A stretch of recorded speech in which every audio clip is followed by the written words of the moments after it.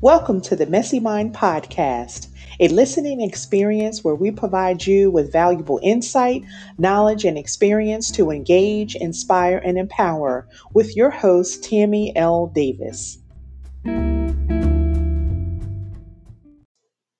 I'd really like to focus on the power of intention. So, have you ever attended an event, whether it's a networking event, whether it's a dinner party, whether it's a small gathering? Actually big or small, and set an intention on how you wanted to show up or what you wanted your result to be when attending that event and meeting new people. So let me go back and explain to you how I got to ask you this question because it's something that I do.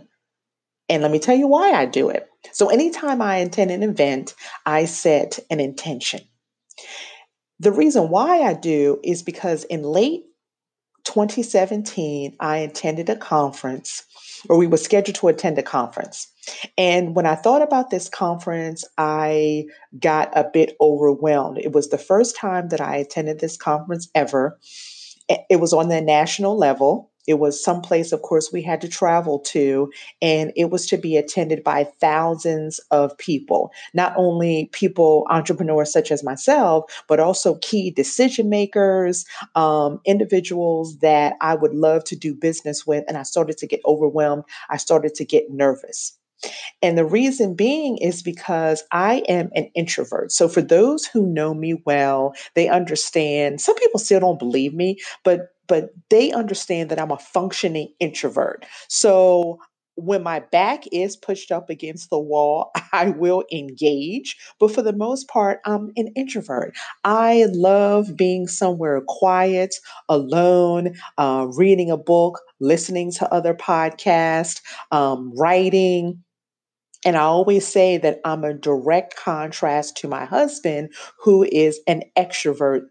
Johnny can talk to anyone. It doesn't matter if he's pumping gas. It doesn't matter whether he's in the grocery store line. It doesn't matter where he's supposed to be, quote unquote, running into buying something. It doesn't matter. He can talk to any and just strike up a conversation. It could be about the littlest thing. And I would say for myself is that I think to speak and I'm an avid observer, whereas my husband Johnny, he talks to think. So he'll ramble on and on and on to get to his particular point, whereas I'm quiet. Again, I'm more observed. I'll even go into a situation and people might, think that I am a bit standoffish, but I really am assessing the situation. So shout out to those when you see me in an event and you just see me standing off a little bit initially, I'm just assessing the situation. So I can say, going back to this conference, it was really important for me to break out of that. So instead of focusing on the overwhelmness of how large this conference is on a national level, people from all over the world attending, and then how do I carve out my little place? First of all, what was I carving out? Okay, my differentiator and my elevator pitch, and it teamed too much. So what I did was I shifted the conversation in my head and set an intention. And my intention was simple. It was to focus on the one thing that I do best, which is develop quality connections, like those connections which are real and authentic.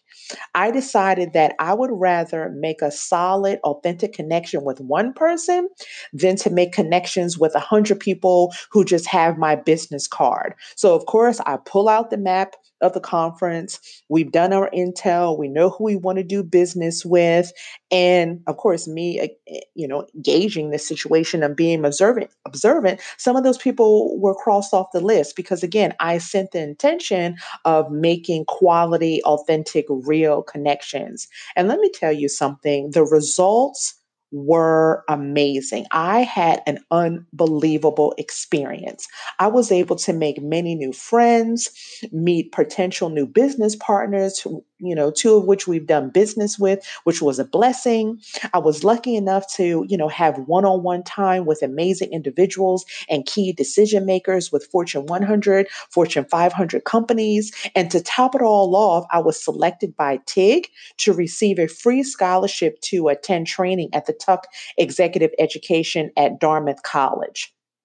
So I can tell you, by me stepping back and making the decision to approach something that historically would overwhelm me, all I did was just dial it in and set an intention.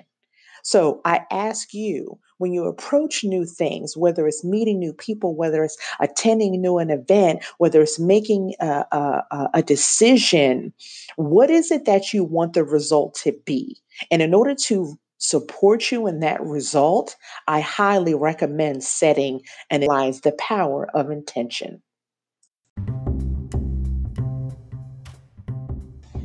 Thank you for joining us this time on the Messy Mind podcast.